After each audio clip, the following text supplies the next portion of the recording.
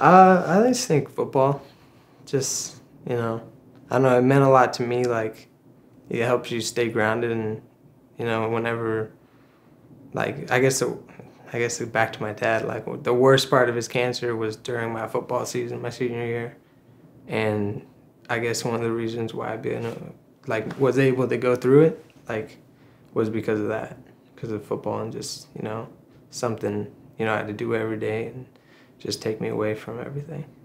And did being part of a team help? Yeah. All that helped. So, I know I like, you know, showing kids that, you know, especially the freshman level, just making them, you know, love the sport that I love and just helping them out.